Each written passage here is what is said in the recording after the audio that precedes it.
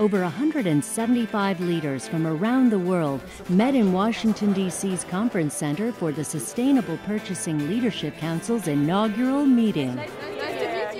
Figure out cooperative purchasing. And this organization is starting to look into the future and saying there's a better way to buy, there's a more sustainable way to buy, and as a result we need to, as a company, be tied into that movement and be a leader in it rather than be reactive to it. It's a great way to be able to network and really find out what you're not doing that maybe you should be doing as far as sustainability is concerned. Many of us at EPA are really excited about what SPLC represents. It really looks like a great opportunity to finally bring clarity to sustainable purchasing, which is so badly needed.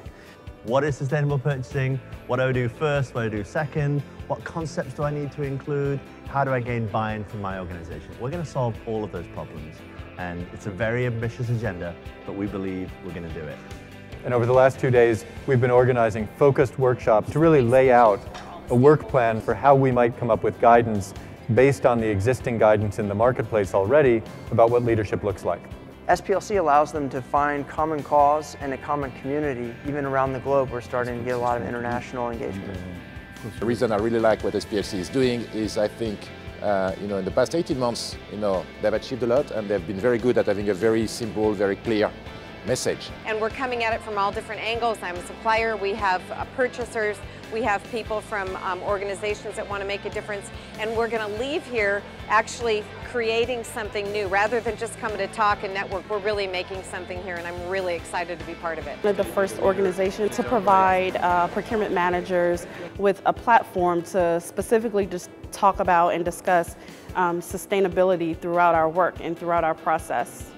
Institutional purchasers are the only ones who have enough power in the marketplace to send that signal that says to the innovators in our economy, this is the direction that we want our society to go. What can we do today? What's our dream for tomorrow? How do we get all of that in motion and use that as a way to grow this community from 170 organizations and attendees to 1,700 organizations and attendees. I am very excited about SPLC because I think it has tremendous promise. It's the first organization that's looking at purchasing as a driver of change, considering all aspects of purchasing: economic sustainability, social sustainability, and environmental sustainability. And by thinking about the whole problem and bringing all the stakeholders in the room together to solve the problem together, we're going to get there.